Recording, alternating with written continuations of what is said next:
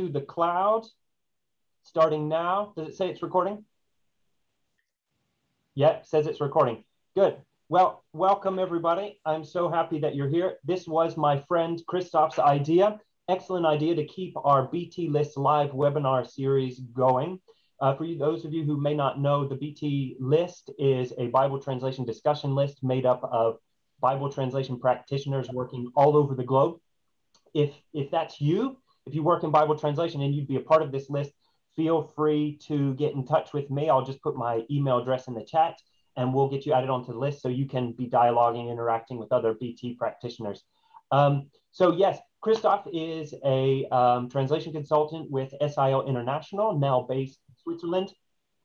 If you look in the, is it the guide, a guide to Bible translation that was recently published by the United Bible Society, you'll see, how many articles do you have in there, Christoph? I know there's one on the Sango Bible in there. I think there's 2 little articles, yes. So what did you write about? You wrote the history of the Bible in the Sango language of Central African Republic. And what was the other one that you wrote? I think the article about faux amis, false friends, words. Yes, okay, false cognates, if you will. Yes. Yes. Yeah, no, that's great. Well, here, we don't have any false friends. Hopefully we can all be real friends with one another, but let's go ahead and jump in. I have a list here of those who wrote in saying they would be happy to read. And if we don't have enough people to read the Hebrew, then we'll just make Christoph read. So verse 1 here, do we have, let me see my list. Do we have Jay Edwards with us? I don't see Jay. Oh, James Edwards. James is just joining us. Hi, James. Would you, James, you signed up to read, would you be willing to read verse 1 for us, James, as he walks away and turns off the light? I don't know if James can hear us. All right, we'll come back to James. Let's go to Andre. Andre, would you read verse 1 for us? Verse 1, yes, I can try. No, Andre. Andre or Andrea? Who do you mean? Oh, Andre. Oh, okay. Andre, not Andrea. Yeah, sorry. Yeah, you'll be next, Andrea. Okay, so I'll be first. Yeah. Okay.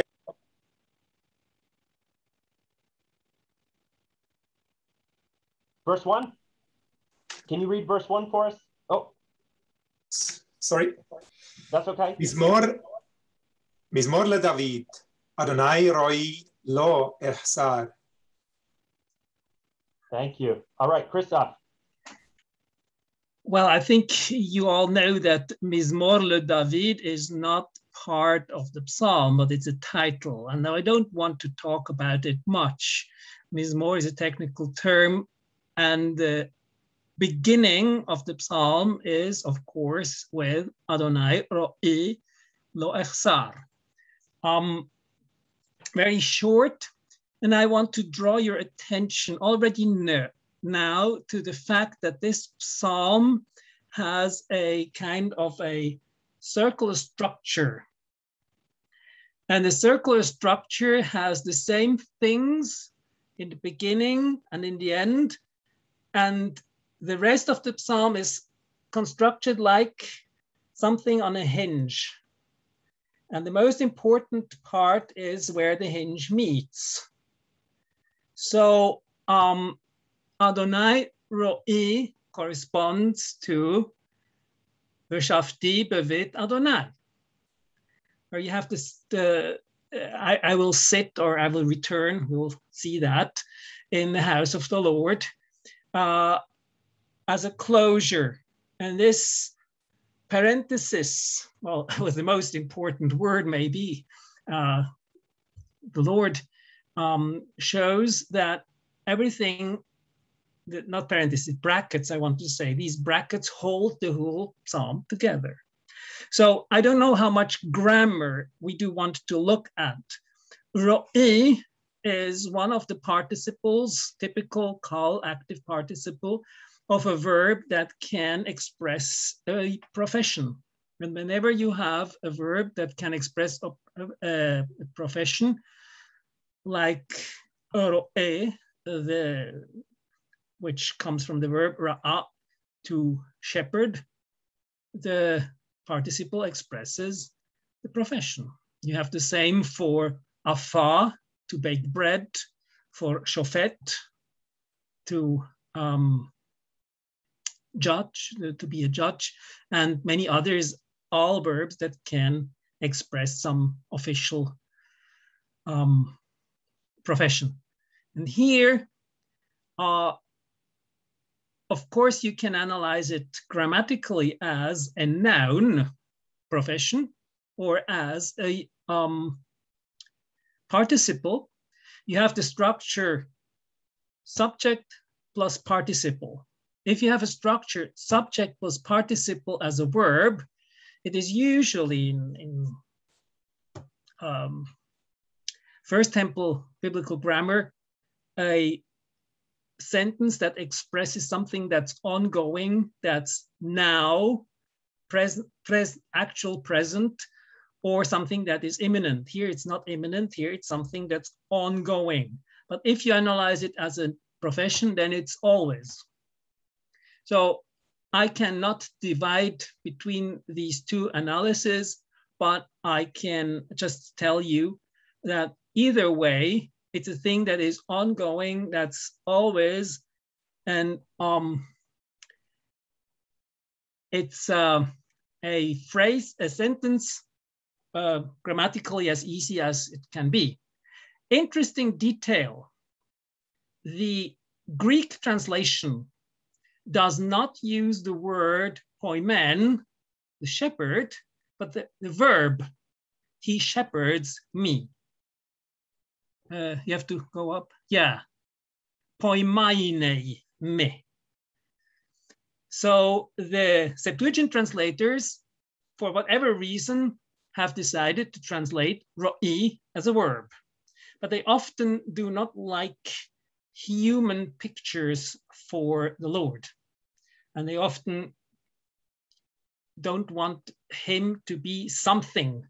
But if it's an activity, instead of Lord is my shield, they translate the Lord shields me. That's typical for Septuagint translation. Okay, I don't think there is much more to say about it. Poimai Adonai, roi, you have an participle with a suffix pronoun of the first person. And lo echsar, negation for non-deontic sentences, and echsar, a depending on your grammar, imperfect or however you call that verb form, yiktol or otherwise inaccompli. It's something that is not in the past, it's always. And here, Drew, you have to dump a little bit about what you know about prose. In poetry, the verb forms can be much more free. Okay, so I think we agreed, Drew and I, that if you have a question, please add it to the chat and we'll come back to the question at the end. Okay. All right, we ready to continue with verse 2? Andrea, sorry, Andrea, are you still with us? Would you like to read verse 2 for us? Okay, I can try. Min ot deshe yarbitseni alme minchot yunachaleni. Yeah. Okay. How much grammar do you want? Or is it for everybody clear? You have a nave, the pasturing ground in plural, and construct, and deshe, the green grass, the pasturing grounds of green grass.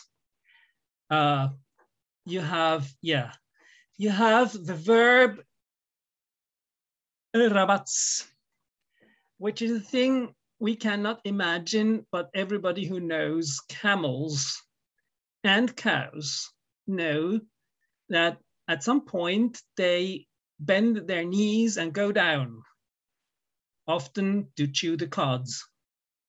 And when you let the animals go down and they're sitting there chewing their cuds, and somebody is doing it, it's in Hifil, Yarbitseni, he makes me lay down. And you have al-me. That's a funny thing for me. I just to point it out. In my language and in many languages, if you're on the water, you're surfing or in a boat. But in French and in Hebrew, the tree is al, Mayan. He's on the water. No, he's not on the river. He's beside the river. But al has a larger meaning than on in English or in other languages. So the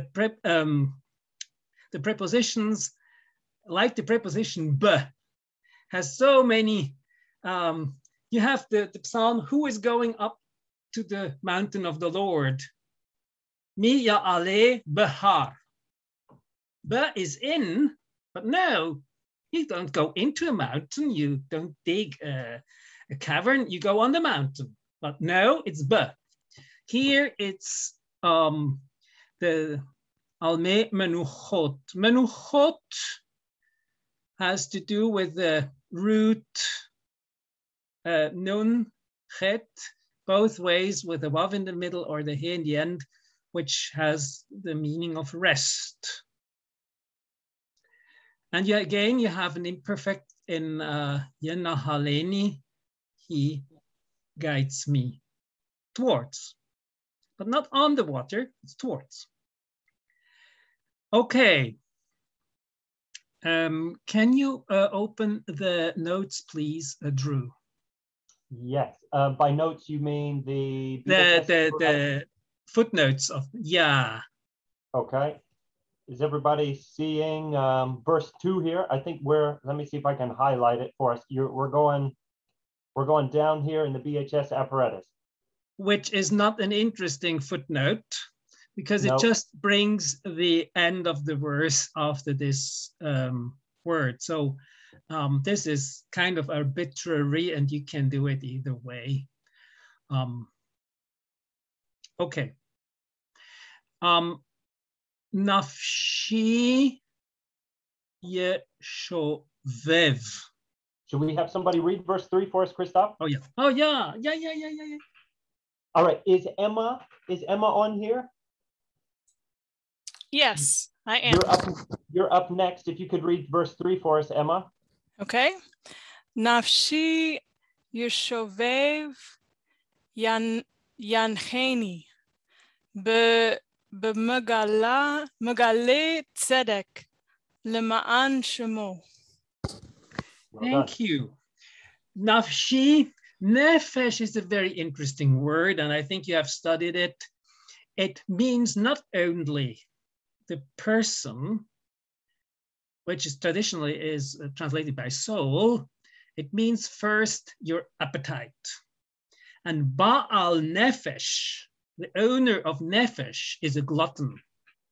And if the waters come to my Nefesh, it's here, my throat, where my appetite sits. But it has, of course, a much profounder meaning here, my inner being, myself. Nafshi, nefesh, and then the form with the suffix of the first person. Yeshovev is a derivated form of the verb shuv, come back. It's a polel, and meaning he brings back, translated traditionally by restore, meaning bring back, like restore, bring back to a good state. Yancheni b'ma'agle tzedek. Magal is a word that has the root of egel in it, which is a beef, an oxen. And that's where the oxen draw the carts, which is a path. In the path, plural, masculine construct of tzedek. Now, tzedek is a toughie. Tzedek is translated usually by justice. Well, what does it mean, justice? Often in the Psalms and often in the early texts of the Old Testament, tzedek is not something I am right. And not even I'm righteous in firsthand, but it's I'm doing and saying the same thing. If I say a thing like I'm having a contract, a covenant, and I'm breaking it, then it's against tzedakah. Tzedakah is the one who, even if he offers something he after regrets, he keeps it. So by the path of righteousness, he leads me. And Lema'an Shemo is one of the first very important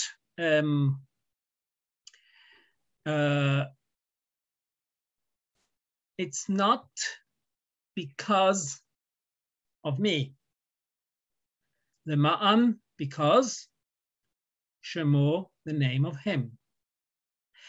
You have seen up until now, it's all imperfects or inaccomplished, and which is not something that I'm telling from the past. It's the thing that is just happening always.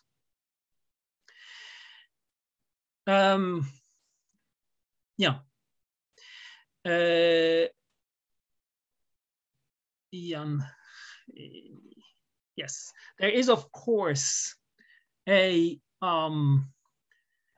intertextuality from Yancheni to Yenachameni in the next verse. Well, we'll read it afterwards.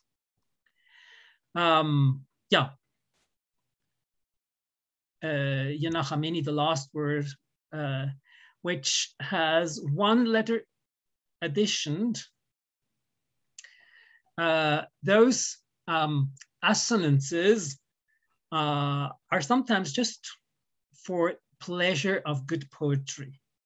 They may be not too deep, but in good poetry, you like sounds.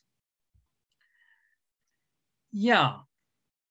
So up until now, we are still in a pastoralist's world.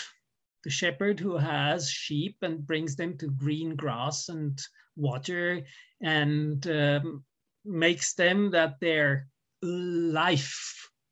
Nefesh here is almost synonym to life. My life he brings back to good shape because I'm fed and I'm watered. And he leads me.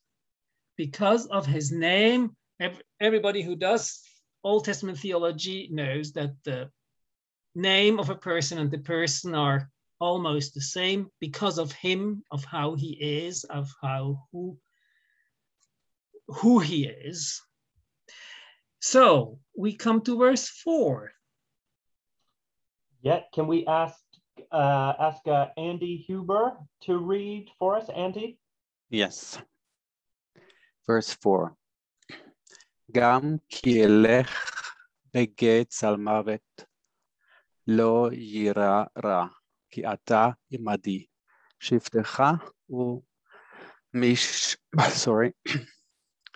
umishantecha hema yenachamuni. Thank you. Gam ki elech. Here you have within poetry a typical function of the imperfect, which is a possibility. Imperfect often has a modal meaning. It's from the verb halach, the imperfect of kal. And even if I would had may go, but ge tzalmavet, Gai, the valet. Ge, the construct of it. Salmavet is maybe a Masoretic punctuation. Maybe it was Salmut. Tselem is shadow, and Salmut is the shadownessy or something, shadowiness. But if you make the punctuation by Tsal Mavet, it sounds like Tsel, the shadow, and Mut, Mavet, the death. And many translations go by shadow of death. But in itself, the word probably means just the darkest shadow you can think of. Even if I have to go in the valley of the darkest shadow, lo ira ra. I may not fear bad, ra in the abstract thing of bad things. Ki ata imadi.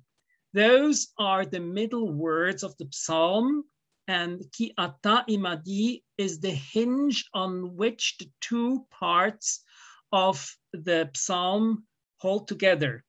You are with me. No verb there. That's always.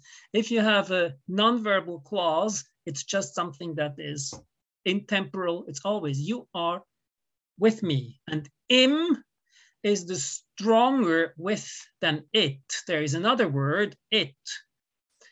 I'm with people in the bus. That's it. But the Lord is with me. That's im, which is stronger. And then you have still two props of pastoralists, Shevet and Mishenet, two different utensils the shepherd use. And in English you have different words, in French you have different words, but they're basically two type of sticks, your stick and your staff.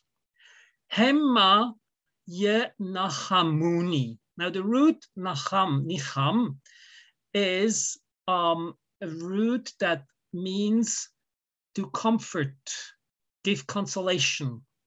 And it is strange that a rod and the staff comfort. Rod and the staff may protect, may even aggress, may hit. Here's comfort. And there, lo and behold, you have a note. And the note says, PRP, ye yan chuni, which is from the same family as Yancheni in verse 3, meaning they will guide me. That's so much easier. But I will draw your ears. PRP, forget it. If you don't have an ancient translation, tradition that goes that way, most often it's modern thinking and says, that's not normal. The word that go together is staff and rod and lead. Of course, it's logical. Well, we are people of the 21st century, and those psalms are from another world. So I think we are better counseled if we stick with what is the big tradition. Can you bring the Greek, please, Drew? Whoops. Yeah, let me clear all this annotation. Yeah, so Greek. So where are we here? That's verse 4.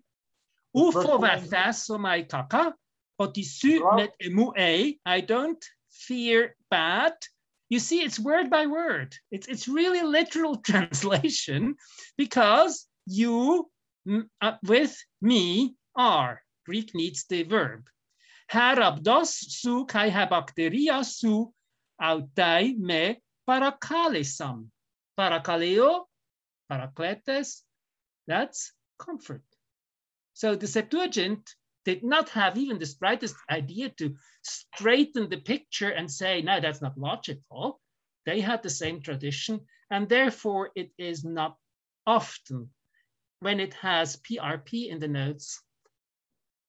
It's nice, but not really a good idea. So let's go back to the Hebrew. Yeah, thank you. But the last thing with Shiftecha and Mishantecha Hema Yenachamuni, the picture changes to a different world. We are now, it's still words from the agriculturalist pastoral world, but with verse 5, it's finished with that world, and it comes a festival, feast, big meal in a hostile context. There are, with the next two verses, and it's not a sheep anymore, it's a person. Verses 1 to 3, the me, the speaker, is a sheep. Now it seems to be a human. And that makes sense that a staff and the rod comfort, because I know the big, he has his arms. And that's again where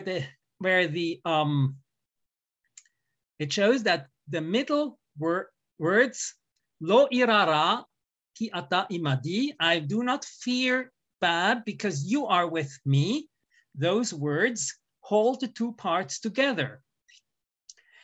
Okay, somebody wants to read verse 5.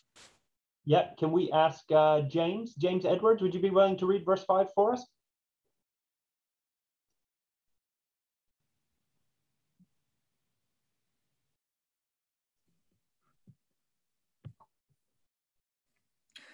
Right, thank you. Ta'arok lifanau shulchan neder tzorau dashanta beshemen roshi kosi ravaya. Thank you, James. Yeah, I did just in the reading, Christoph. Well done, James. But we have a dalet here, don't we? Yes. I can read it back if you wish. No, it's fine. It's fine. I just think it's interesting. You often see scribal variation between dalet and resh, right? And yeah. And no, it's fine. Yeah, let's go. If ever you have the chance to look at the facsimile edition of the Leningrad Codex, which is a beautiful, big, expensive book. They had it at the seminary in Africa where I was. I looked at it. You look at those reshs and dalets and you say, my, oh my, how can they read them and make the differentiation? Anyway, Ta'aroch, Shulchan and Ta'aroch go together. There is a Jewish tradition, Shulchan Aruch. Shulchan is the word for table. And the verb arach means to spread table, which is to set out the table with all the nice food on it. And Shulchan Aruch is the spread out table. It's a Jewish treatise. But here you have a real table that is spread out. You spread out a table, Shulchan, lefanai, in front of me. Now this is a festival, not a festival, how do you say, a ceremony, a big meal. A banquet? A banquet, yeah, right, that's the good word. Neged sorarai. Sorer is the person who is hostile to me, and neged is in face of. So this is really strange. And that's why, of course, you have a proposition in verse 5. Because Shulchan ends with a nun, and the next word starts with a nun. And Hebrew texts in the beginning were not written in separate words. So sometimes you could not make mistakes in separating words or write a letter double. And so some people propose, PRP comes from propose, that you take one nun away, the last nun of Shulchan, and take a different vocalization, and you read Shelach, which is an arm. You prepare arms in front of me in face. Missile, shoot, comes from the verb shalach. But I would say it, to translate, I would say arms. You prepare arms in front of me against my enemies. Oh, lovely. I get somebody who is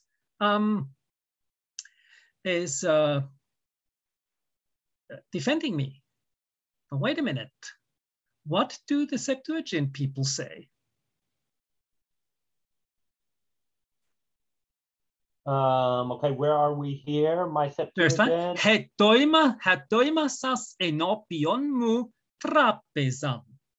Trapeza is a table, nothing of weapons. So the Septuagint did not see a arm or a missile, whatever. So again, it's a proposal that makes some logic to people. Of course, there are enemies, and if you have enemies, you have to defend yourself. Go ahead, you prepare my defense. No, I don't think so. Because what comes afterwards, if we look at the context, Dishanta vashemen roshi. Now, you remember that fellow that invited Jesus for a festival, and then comes the sinneress, and then Jesus says, you invited me and you did not give me any perfume on my head. Well, for a good festival, you don't own. Some of you have lived in Africa, and if you go to a festival, to a banquet in Africa, the women buy those deodorants and spray you with it all over. That belongs just to a banquet. So if you have the Shanta Vashem and Roshi, you fatten my with you smear with perfume my head. That doesn't go with arms. I'm sorry. That goes with a table that's placed with full of nice and fat food. And the third one, kosi revaya, kos is the goblet. My goblet, revaya is, it's drunk. There is a verb that's close to it that means it's drunk. That's really full.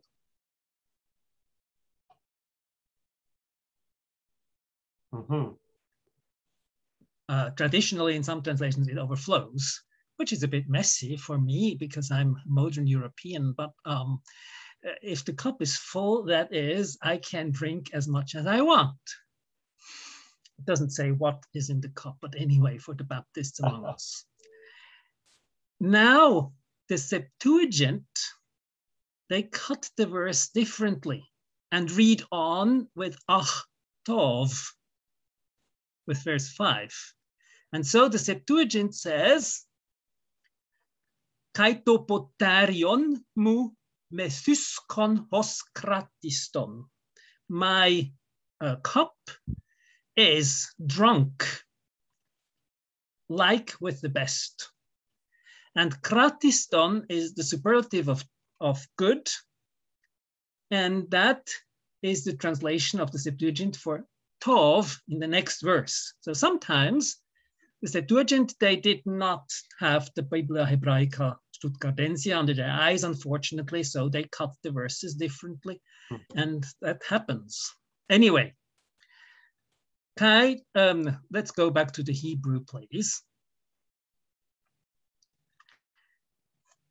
Now, I was telling you in the beginning, I don't want to make too long so that we can have some time for questions. You have a full picture of plenty. Ta'aroch, a full table with the best food and even perfumes given to the invited people and a full cup of whatnot. What does the sheep have? Verse 2. The best green grass fields and silent, good, still waters. Well, sheep don't want much more than that for a best festival. I'm a human being. I like to have once in a while a good Sunday meal. But it corresponds verses 2 and verses 5 for the content in the two different pictures. And Nafshi Yeshovev, he brings back my life. That is in that verse as well, because it goes with he comforts me, verse 4 at the end. Now, let's. Oh, whoops! There we go. The staff and the rod comfort me. Those two are both into restoration. And then you have the last verse that we still would like to read. And there we have the only interesting textual problem. Let's have verse 6. Do we have, let's see, is Halvor with us? Can we ask Halvor to read the final verse?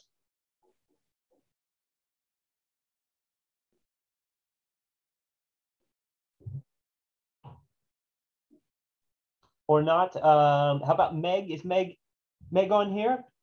Are you willing to read for us, Meg? Sure, I'd be happy to. Verse 6. אך טוב וחסד ירדפוני כל ימי חיי, ושבתי בבית אדוני לאורך ימים. Thank you. Thank you. Tov v'chesed are closely related by the vocalization of the vav.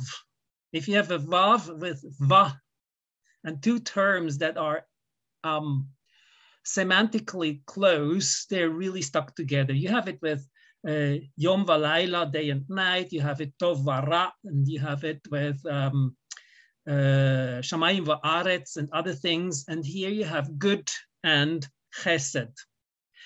Chesed is often translated by grace, but Chesed is something different to begin with. Chesed is the faithfulness or the faithful love of a covenant partner to begin with. So is this your chesed? Is this the way you keep your covenant? Later, it became, in later Hebrew, it got the meaning of eleemosune, of being graceful, nice to poor. It got a different meaning. And so the Septuagint translators translate chesed differently. But in early First Temple period, chesed was the covenant partners, what was expected of a covenant partner. It's translated by love, but love, of course, has many different meanings. It's not the love of man and woman. It's not the love of parent and children. It's not the love you have towards your Hebrew Bible, but it's the love you have towards your covenant partner, whoever that is. Yeah, eleos. That's not the meaning. Eleos is the translation of chesed for the Septuagint translators. And it's the meaning it had in Hebrew at the time of the Septuagint translators, like 3rd or 2nd century before Christ. But in the time of David and up to Hezekiah, the exile, it had a different meaning. Okay, so, yeah, loyalty, but it's loyalty in a positive meaning. It's not, I have to be loyal, but it's, I like this guy, and because he is faithful, I'm faithful, and we have a good relationship. It has a lot to do with good relationship. Yeah, but you see, it's a covenant relationship. You see faithful love here in some English translations. All right. Yes, which is a good translation, I think. Ach is one of those little words that have a very fluffy meaning, only or truly, or there are many meanings. There is also a textual variant. On Tov? No, that says that it says that Achtov, the two of them go in the Septuagint with verse 5. As I said, my cup is filled and is drunk with only good things. Yes. Yeah, right. So the funny verb is yirdefuni. Radaf means to, how do you say poursuivre in English? Run after? Chase? Yeah, but most often it's hostile. And there are a few places where it's not hostile, but most often it's in war and they run after the enemies till they kill them all. And chase, yeah, right, thank you, Adam. Here, of course, it has no negative meaning because of tov v'chesed. They have a good meaning, and it's again context that gives to this a little bit strange. You cannot say goodness and faithful love chase me. No, they follow on my heels, but in a good way, of course. Yirdefuni, you have yirdof, which would be the yirdefu, and yirdefuni then with the pronoun suffix. Kol yemei chayai, all the days of my life. By the way, kol is a noun, not an adjective. It's construct, the totality of the days of the life of me. But that doesn't matter. Shafti is the only textual interesting problem, because v'shafti can be either a perfect consecutive of the verb shuv, and I will return, which is as a perfect consecutive is a future. But if you change the vowel a into patach, into a chirek, and you have I, the shifty, then you have the verb yashav, to sit, to be, to dwell, in the infinitive shevet, the sitting of friends. That's the same infinitive shifty, my sitting. And my sitting in the house of the Lord for length of days. Both can make sense. And it's difficult to say which one is the real original one. It's only a vowels difference, and vowels were noted only much later. So the Septuagint had no vowels in there, most likely had no vowel counts in their Vorlage. And so the Septuagint gives us, what do they give? Can we have the Septuagint? Katoikein, to dwell, my dwelling. So obviously, kaito katoikein me en oikokuriu eis makru teta hameron. Literally, but they understood shifti as an infinitive of yashav, to live, to dwell.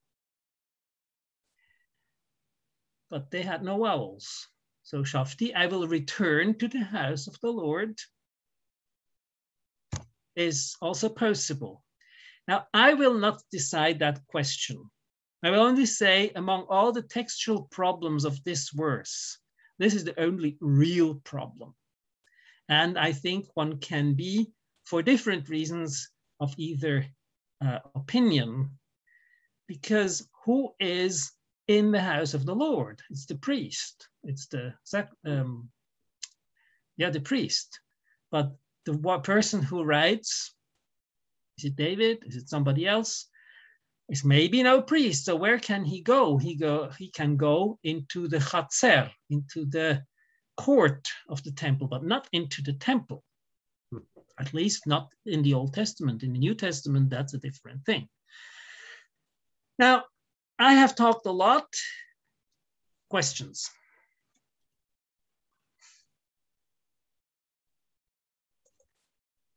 Yeah, we invite you, if you have a question, just unmute yourself in an orderly fashion and ask your question.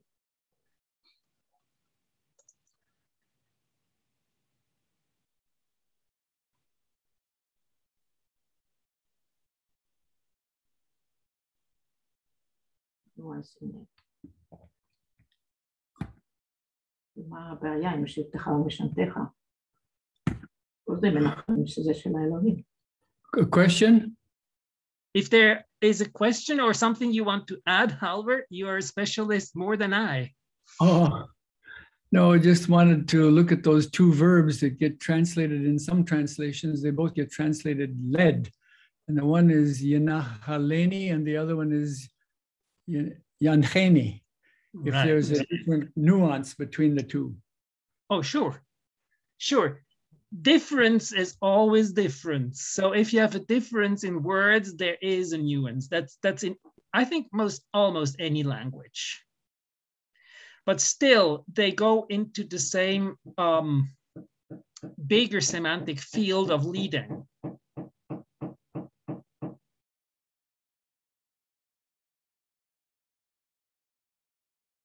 But I cannot tell you much about this. I'm sorry. That is a point of dictionaries and articles. They write certainly a lot about it. And you may know something. Halvard, let us know if you know something. Well, it's two different kinds of leading. The one is more just leading the flock as you're walking along slowly, whereas the other one, Yancheni, is much more directive. And we have African Bible translators who come through our program, and they have different words for two different kinds of leading. Yes. So the Yancheni is more with the shepherd either out in front or behind, directing the flocks to move toward where the water is, or the other is just kind of being there, protective, wandering along slowly. So our joy in playing with semantic domains is to bring out the nuances as being contributing to greater impact and vividness, liveliness of the text. Thank you, Halvard. I think this is very important, and especially if you make a translation for a agriculturalist people group. Or pastoralist people group, for them that's very important, and they have also the vocabulary to express it. For others like me, urban modern European, it would rather maybe merit a good footnote. But it depends on the different life experiences you have. We see in the translation of Old Testament all over the place. If we have pastoralist societies, they have much more access to some of the Old Testament texts than other societies. That's very important. Thank you, Halvard. That's a very good, helpful specification. Yes, you're uttering exactly what we found, that some of the people live in social conditions closer to those of those days and have insights that they can share with us of European background. Right, thank you. Another comment would be about Yirdifuni. Our little daughter was maybe 5 years old, and in the little children's Bible class, they were asked to draw a picture of that Bible verse. So she drew a little girl being chased by two small lambs, and one of them was Tov and the other was Hesed.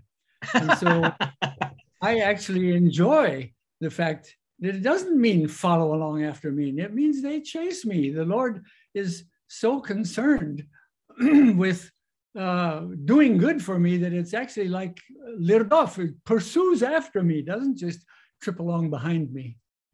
It struck me when I was a young student, and one of my fellows made a sermon about it, and he got a bad grade because the professor of hermeneutics would not like his remarks. But I said, Yirdefuni is chase.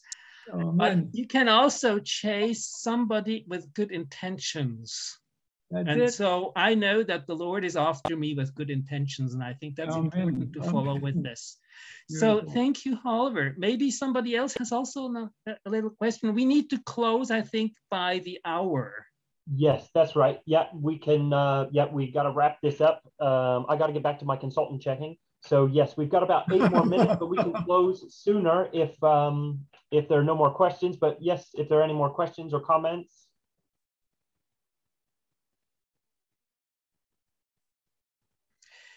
Also, if you would wish something slightly different, this is kind of a trial balloon. And if it's too quick, too many verses, or if it's too little grammar or too much grammar or whatever, let us know. I started reading the Bible a lot many years ago, and I still read the Bible often and much in Hebrew and in Greek. And I started also to read it out loud, and it helped me a lot. But it's not funny to do it by myself alone. So if we can have reading together, that's people can also have more impact. Maybe the group is too big. I don't know. Maybe it's not. We just don't know. So any feedback would be very welcome. If you want to go on with it, we propose in about a month a next session with a different text. And yeah, we have to find an hour all around the globe. It's a little bit early for some and a little bit late for others. Can't be helped. So give us a feedback, and if you are interested, we'll send out a next invitation and go on, if that's fine. But it's just time for one little more question, maybe. I want to just comment very briefly that I'll be forever grateful for discovering, for all the study that my wife and I have done of this psalm, that ki ata imadi is exactly in the middle. I'll be forever grateful for that. Thank you. Yeah. Right.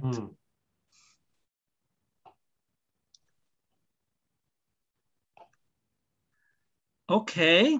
I appreciate hearing specific examples about translating into local languages, as in, yeah, could be done. Yeah. Any other last question?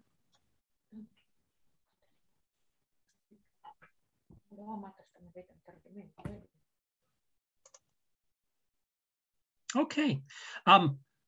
Maybe Drew, why don't you close the